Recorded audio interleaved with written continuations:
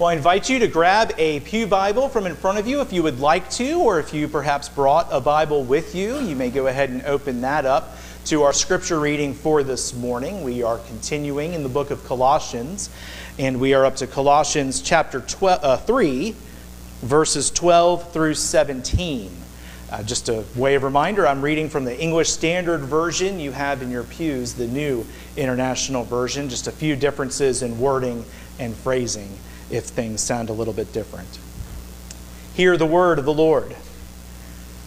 Put on then, as God's chosen ones, holy and beloved, compassionate hearts, kindness, humility, meekness, and patience, bearing with one another, and if one has a complaint against another, forgiving each other.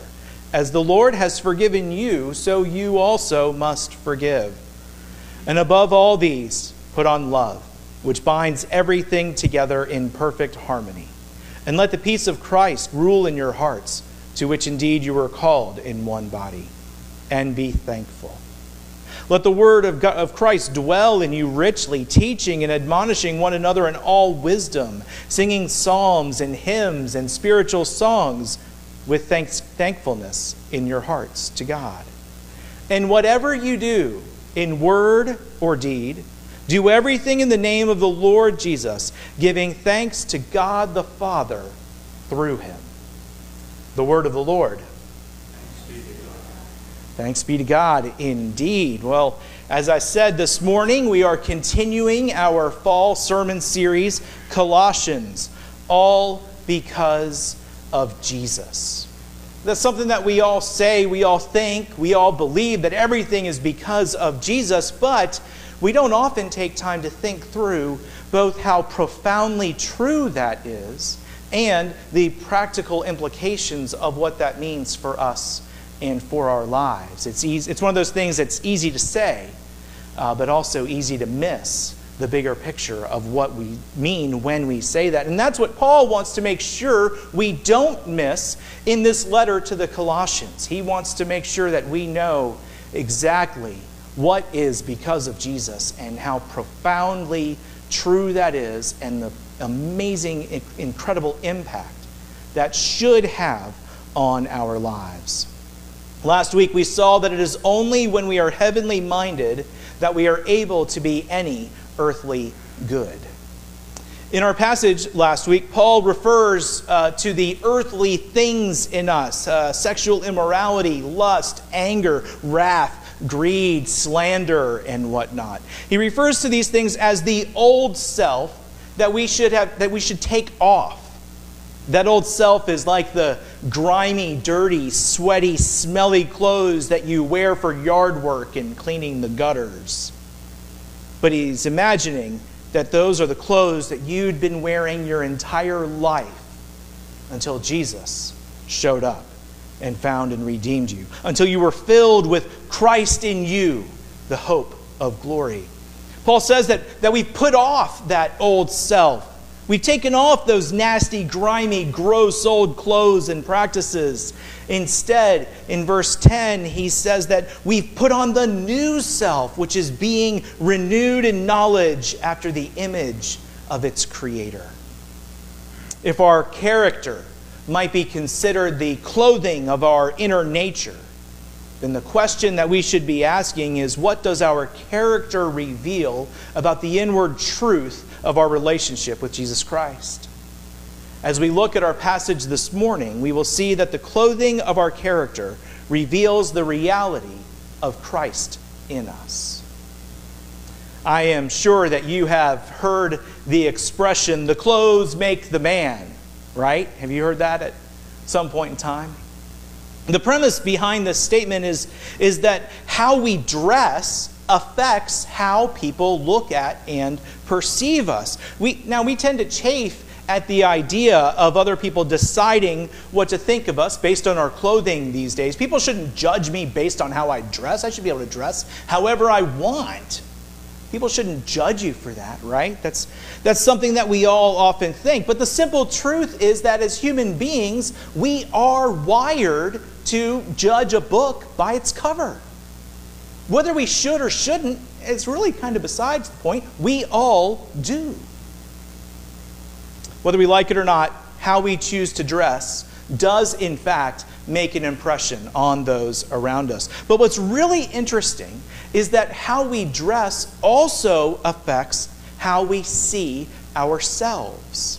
Several years ago, a study was done in which a group of researchers gave two groups of graduate students, the exact same white coats to wear and asked them to complete a series of cognitive tasks. One group was told that the white coat was a doctor's lab coat. The other group was told that it was a painter's coat. The results? Those who believed they were wearing a lab coat made half as many mistakes as those who believed they were wearing a painter's coat. Isn't that interesting? How we dress, or how we think we're dressing, affects how we perceive ourselves. How we choose to dress not only affects what others think about us, but it also affects how we see ourselves. Frankly, this is something that I experience on a regular basis. As I'm sure most of you know, about the only time that you'll see me wearing a suit is on a Sunday morning, or during the week if I happen to be officiating a wedding or a funeral, or we're operating in some kind of a official ministerial capacity. I have just never really been a suit and tie kind of guy. In fact, a almost daily occurrence in our house occurs when I'm getting ready to leave for work. As I'm heading out the door, my wife will say, "You're not going to work, are you?" To which I would say, "Well, yeah. I mean, why would you ask that?" She goes, "Well, because you look like you're going fishing or hiking." To which I go, "Huh, what do you know?"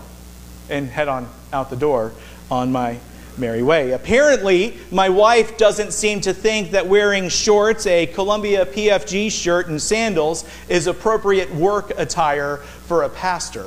And as loath as I am to admit it, she's probably closer to the right side of that argument than I am. Although that hasn't really changed my daily attire all that much. But this is what I do know. When I put on a suit, when I dress up like this, I carry myself differently. I find that I tend to stand a little bit straighter. I walk with a little bit more confidence in my step. I speak a little bit more boldly just because of the change of attire. Frankly, even at 46 years old, I still feel just a little bit more grown up when I wear a suit. How we dress affects how others see us, but it also affects how we see ourselves. One of the primary analogies, as we talked about a moment ago, that Paul uses in chapter 3 of Colossians is that of taking off old, grimy, dirty clothes and putting on the new, clean, pure clothes that Christ has made for us. The way he describes these clothes makes clear that he's not talking about garments at all. He's talking about character. He's basically saying that our character reveals the state of our inner being, our hearts, our souls, so to speak. The old clothes are clothes of anger, malice, wrath, slander, and obscene talk. They are clothes that are full of lies, and they're covered in impurity, idolatry, covetousness, and sexual immorality. Does that sound like clothes that you want to put on? It's like getting dressed for work on Tuesday morning and putting on your grimy, nasty, dirty, sweaty yard work clothes that have been sitting in a heap on the floor since Saturday when you were out working in the yard. And that's just gross. Paul basically said to take those clothes and burn them. You used to wear those nasty things, but not anymore. You used to be that way, but that's not who you are now. Now you are filled with Christ in you. Now you can put on the new self, which is being renewed in knowledge after the image of its Creator. Christ has put together a brand new suit, a suit that is tailor-made just for you. And it's a suit that changes not just how others see you, but how you see yourself. This is a suit that reflects and reveals Christ in you, the hope of glory, to the world around you. One might summarize the entire letter to the Colossians so far this way. In chapters 1 and 2, Paul lays out for us the inner spiritual reality of Christ in us, which is the Holy Spirit. Then, in the beginning portion of this chapter, through what we've read today, Paul says that this inner reality, Christ in us, transforms our character. And then from this point on, the rest of the letter will show how our transformed character changes our behavior. It is this new set of character clothing that Paul lays out for us this morning. Our passage begins, "Put on then, as God's chosen ones, holy and beloved, compassionate hearts, kindness, humility, meekness, and patience, bearing with one another, and if one has a complaint against another, forgiving each other, as the Lord has forgiven you, so you also must forgive."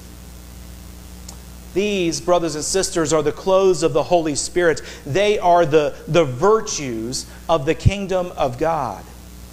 Think about these virtues in contrast to the description of the old self we just talked about. Which kind of person, if you had a choice, which kind of person would you choose to be around? Now, sometimes we might find ourselves having a tendency to mock those who are compassionate, kind, humble, meek, and patient. But aren't those also the people that we most enjoy being around? There's a couple of points that are worth making about this list of kingdom virtues. First, don't mistake these traits with merely being nice. Now, of course, there's nothing wrong with being nice, and I think we should strive to be nice people, but these traits are far deeper and more meaningful than simply being nice to others. In fact, it's a lot harder to live out these traits than it is to just be nice to folks. I wish that's what Paul said. Just go be nice to people. What do you mean? Whatever. Just be nice.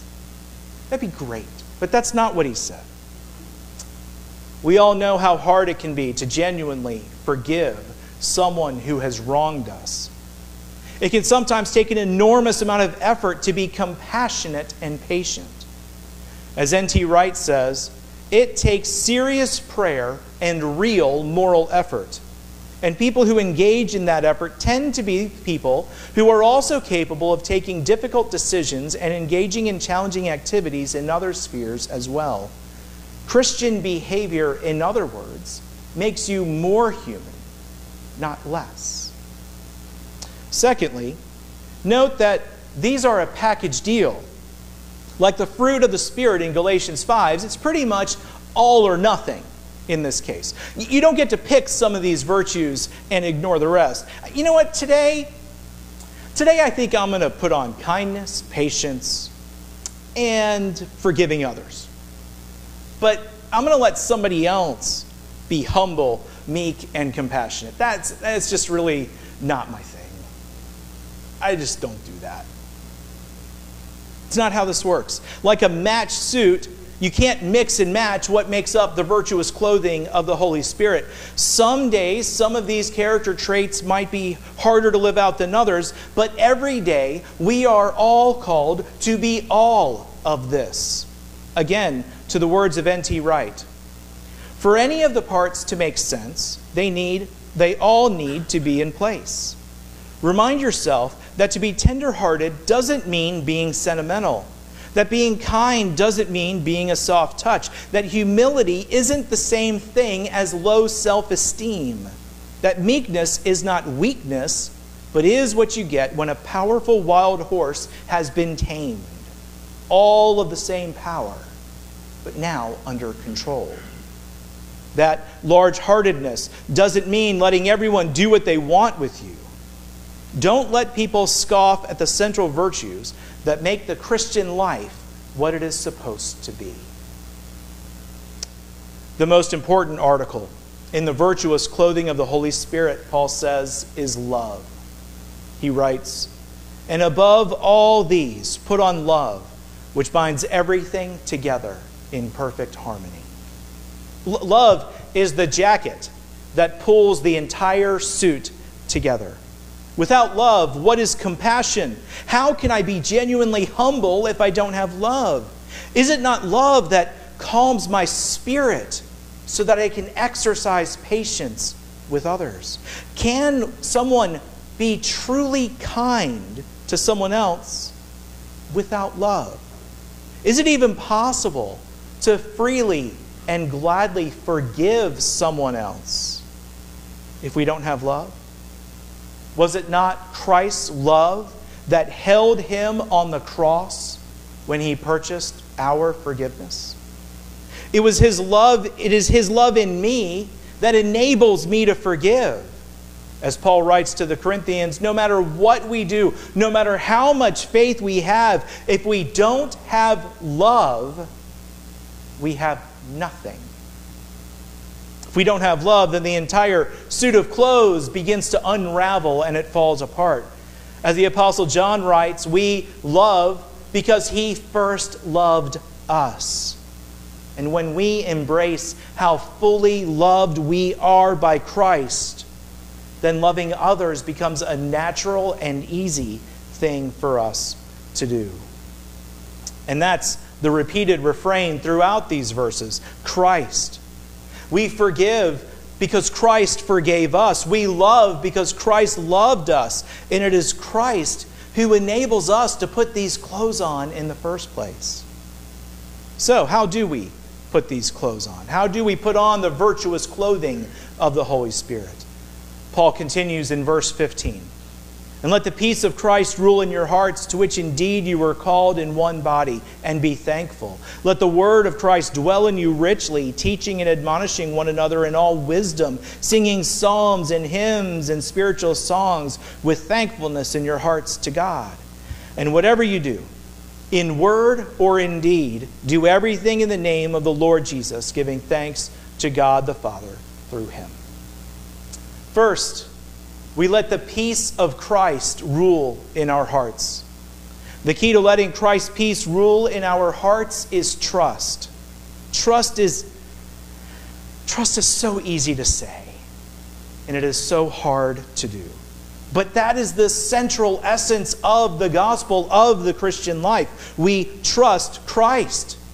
No matter what, in all things, whether good or bad, we let go of our need to control, to understand, to direct, to be in charge. And instead,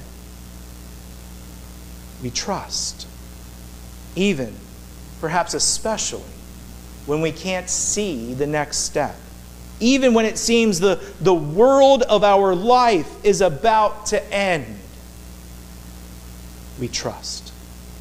We trust because Jesus Christ has proven himself trustworthy. Secondly, we let the Word of God dwell in us richly. Trust becomes easier the more we read, know, and meditate on the Word of God. Allowing others to teach and admonish us, and teaching and admonishing others, is but one form of letting God's Word dwell in you. I hear so many times from people who walked with Christ for years, sitting in Sunday school classes. It's when they turned and became a teacher themselves, when they started teaching others the Bible, maybe one-on-one in a mentoring relationship, or teaching a class themselves, that they started understanding more than they'd ever learned before.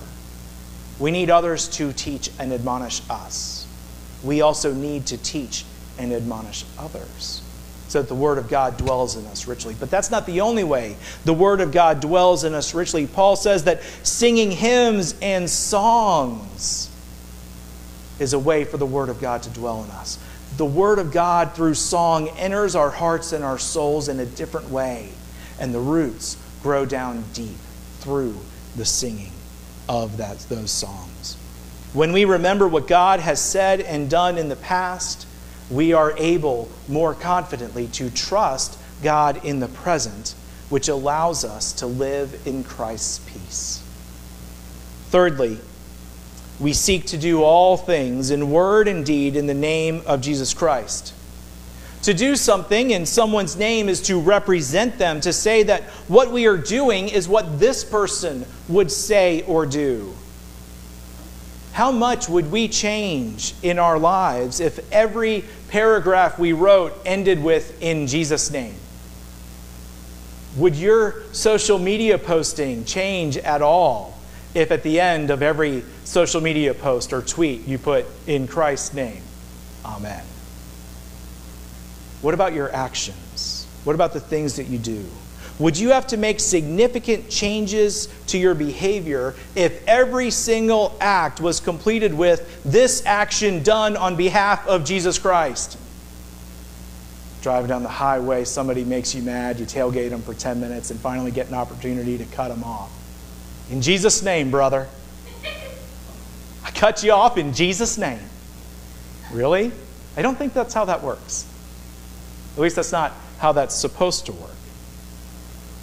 The fact is that by claiming to be a Christian, you are claiming to be a little Christ, which means that everything that we say, everything that we do is done in Jesus' name. We quite literally are His ambassadors, and the people around us will judge Jesus based on what we say and do. All of us, not just the pastor. All Christians.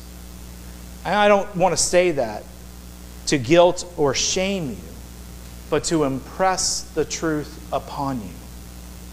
If my saying that brings up feelings of guilt or shame, I encourage you this week to take time to pray about that. Lay that at the foot of the cross. Take it to Jesus. Allow the Holy Spirit to convict you.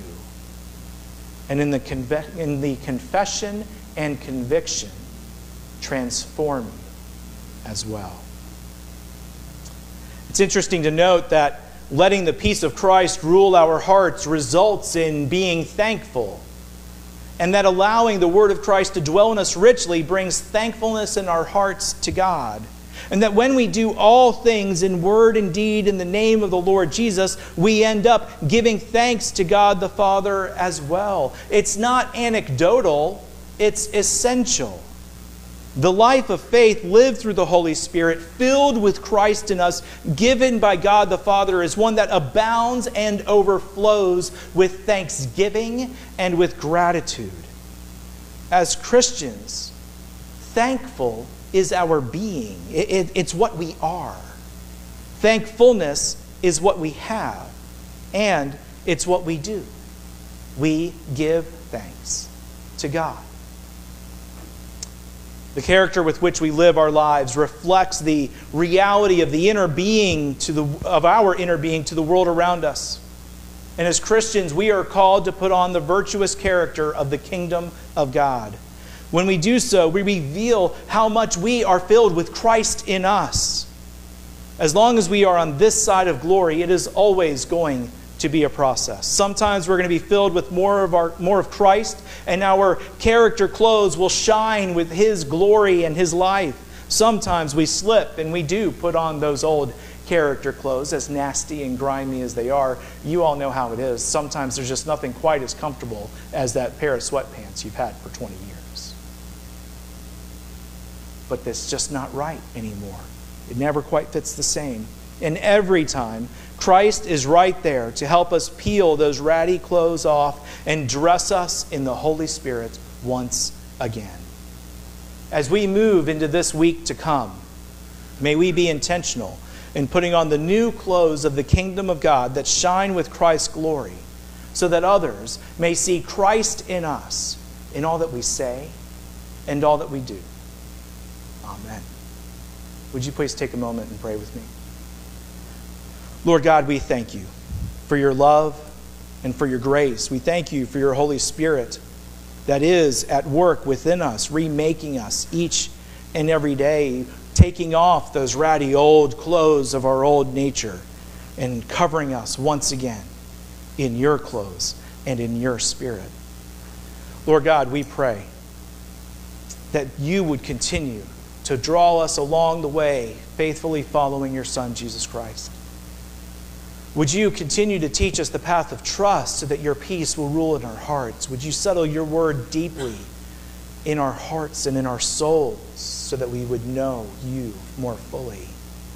And would all that we say and all that we do, Lord, be for you and for your glory, whether it is done in this building or anywhere we go, so that we can wear your clothes proudly and shine brightly, so that all may come to know the hope and life found only through your Son, Jesus Christ.